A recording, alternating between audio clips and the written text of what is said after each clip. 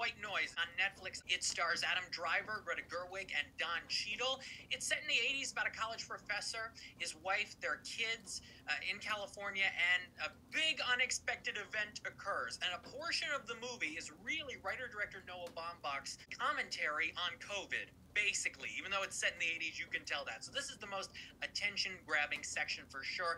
But the rest of the movie's kind of messy, and Noah Baumbach really wants to tell us how to think and what to think instead of letting us do that for ourselves. So I have problems with that. There is a song during the end credits called New Body Rumba by LCD Sound System that's very good. Could be an original song nominee this award season for White Noise. Okay,